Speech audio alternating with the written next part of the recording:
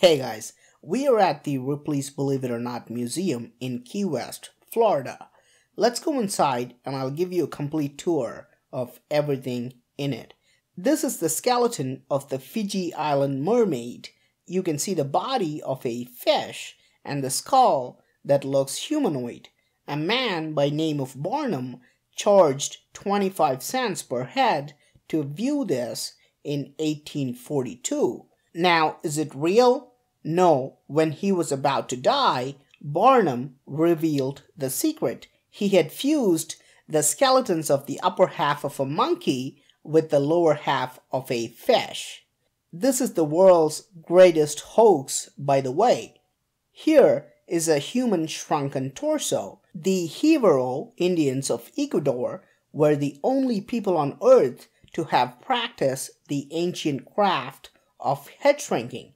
The heads of slain enemies were carefully preserved in a week-long ritual and shrunken to a quarter of their normal size. This shrunken torso was originally purchased in Panama by author Ernest Hemingway.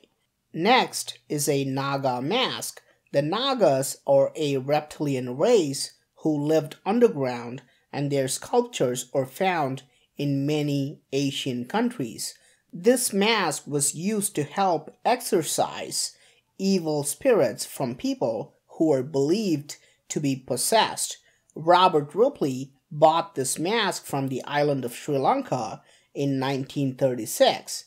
Here you can see a Native American ritual called Okipa, practiced by a tribe called Mandan in North Dakota. There are 3 stages of self-mutilation in this ritual. Warriors were first hung from rafters with ropes attached by pegs inserted under their flesh. Buffalo skulls would be skewered to their legs to weigh them down. Their flesh would tear after a few minutes and they would fall. This is the West African hate god used as a voodoo doll to hex the enemies. The Condes people of West Africa brought this culture into America in 1809 when they came in as black slaves. Nails would be inserted into the doll slowly, day by day, which is supposed to inflict painful mental and physical suffering on the enemy, who would be tortured by an invisible spirit. Speaking of torture, the medieval Germans used a more direct technique to torture women who were unfaithful. This device, called the Iron Maiden, has 14 spikes that are aligned to pierce the ears, the throat, and the heart. The victims who were put inside were so mutilated by this device that it was often set on a drawbridge over water. The mangled body could then be released into water without having to be handled. Here's a coffin with a bell attached to it, and you can even see it ringing. In the early 19th century, because of medical misdiagnosis, being buried alive by mistake occurred with alarming regularity. To prevent premature burials, coffins were designed with alarm bell attachments. If a quote-unquote dead body awoke within the coffin, the attached bell could be rung from inside the coffin to alert gravediggers or other passerby. This is where the phrase "saved by the bell" comes from. This is a model of a human unicorn who lived in Manchuria, China. His name was Wang, and he had a 13-inch horn growing out the back of his head. He was a normal being in all other aspects and was photographed by Robert Ripley in 1931. What we see here is the Garuda's talon. Used throughout India, these fingernail daggers are often worn by a group called Thuggis. This group gave rise to the English word thug. These guys would befriend innocent travelers and would then rip the throats off their victims from behind with one slash of these deadly talons. This is a rare example of erotica in the Ripley collection. This statue was actually worshipped by natives of New Guinea as a good luck fertility statue. This was acquired by Robert Ripley in 1932. Here we have the African Ibeji idols.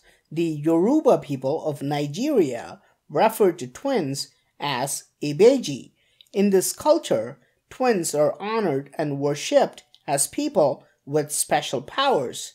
These two statues were kept by the twins' mother in the belief they can influence the work of the twins and bring prosperity to the entire family. The carved statues are honored regularly with offerings of food and are decorated with cowrie shell ropes. Believe it or not, the Yoruba give birth to the highest percentage of twins of any peoples in the world. How about a bad to the bone motorcycle?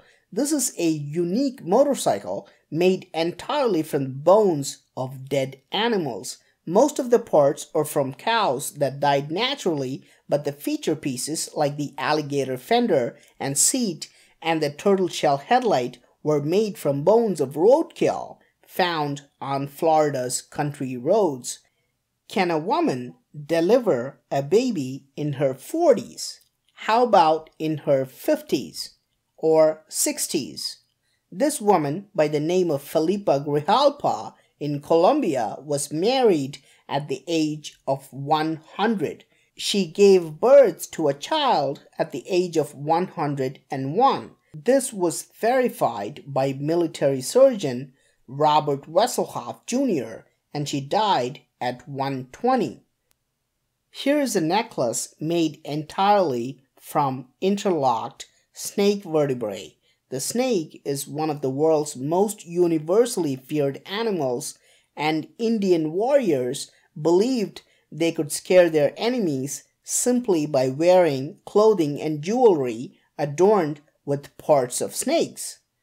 The people of Tibet took these scary costumes one step further. This is the Tibetan human bone rugen made entirely of carved human bones. This was worn by Lamaist shamans when exorcising demons and is believed to be possessed with the spirit of the deceased. Here we can see a beautifully painted 19th century cart called carretti, which is a Sicilian donkey cart. The finest workmanship on a carretti is always on the axle where no one can see it without crawling underneath the cart. You can see the reflection on a mirror at the museum. Up next is a dance dress from New Guinea. This was worn by a chief during a 10-hour dance ceremony prior to a hunting expedition. The dress represents an evil forest spirit. In the same island, a tribe called Asaro wore these masks called mudman masks and believed that whoever wore this would become an invincible spirit. These masks have unusual designs like long or short ears either going down the chin or sticking up at the top, long joined eyebrows attached to the top of the ears, horns and sideways mouths. This is the astrological chart from the country of Nepal. The horoscope used in Nepal and Tibet dates the beginning of the world in 27th century BC. Based on a complex system with 12 animals and 5 elements, it is common practice to have horoscope cast by a shaman at the birth of each new child. These charts are then consulted and interpreted at important moments of the child's life, such as puberty, seeking job, and prior to marriage. These are the Rama rice field statues from Thailand. The Hindu god Rama is associated with both fertility and protection in this country, believed to be able to protect crops while assuring a bountiful harvest. Statues of Rama are set in the ground at opposite ends of rice fields to act as divine scarecrows. Here is a strange artifact called the Indonesian demon table. Look carefully and you will learn that it is carved from a single tree root.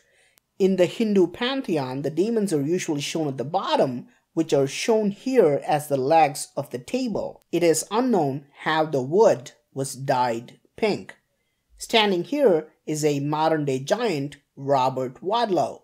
He started his abnormal growth at age 2 following a double hernia operation, and at age 8, Robert was already 6 feet tall.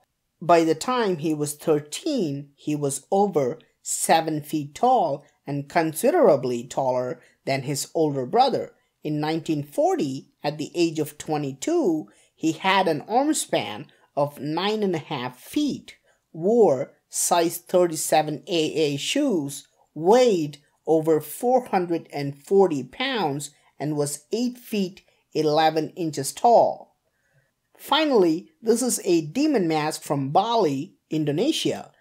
Brightly painted to terrify viewers, the mask features 9 demon faces of importance to followers of the Hindu religion. This mask was not meant to be worn, but rather to be hung from a doorway in order to prevent evil from entering.